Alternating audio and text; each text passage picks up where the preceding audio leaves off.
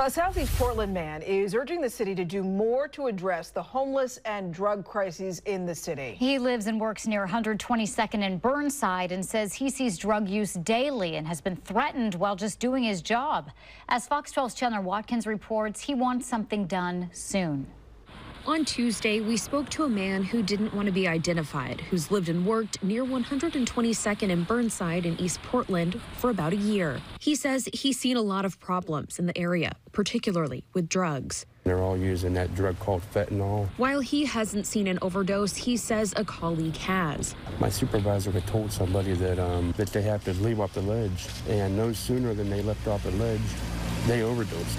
He's had conversations regarding safety while doing his job.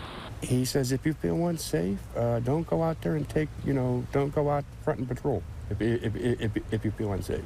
Do you feel like it hinders your job? At times it does, yes. He provided pictures showing the area around where he works. You can see trash, needles, and other items strewn down the sidewalk. When I go on patrol, I got to take pictures of the property. And sometimes these people get mad when you're taking pictures, yet they're on your property. He says he's run into problems with people experiencing homelessness who disregard signs saying no trespassing and get hostile when asked to move. When they get kicked out in front of one building, they go to another building. And when they get kicked out of all the buildings, they go to the TriMet platforms. And it's just a cycle over and over again. It's all over. It's just not where I work at, you know.